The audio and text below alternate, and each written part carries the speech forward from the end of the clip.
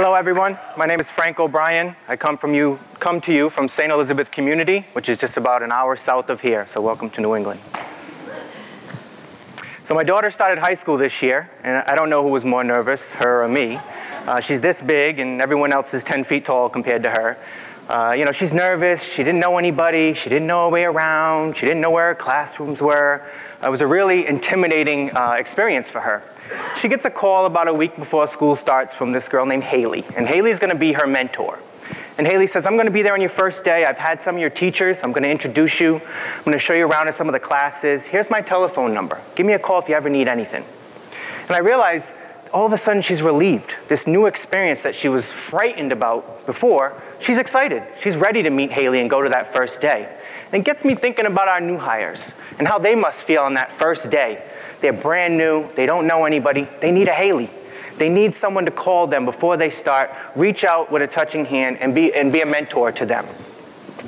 And that leads me to my ALP, which is Onboarding through Mentorship. I'm proposing a program that starts with new hires before they begin employment and stays with them for 6 months to a year into their employment. We all have leaders in our organizations, people that we can rely on, people that have gone through that experience just like Haley has. And we need to tap into those people to make sure that our new hires are successful. This program seeks to find the stars in our departments, the ones who already have great relationship with everybody, the ones we know can be leaders. We reach out to these folks, they become certified as mentors. We put them through a recertification process periodically, and they're compensated for being mentors on a permanent basis. Then they receive bonuses. They're incentivized for the longevity of these new hires. So they have a tie-in and a buy-in to these new people.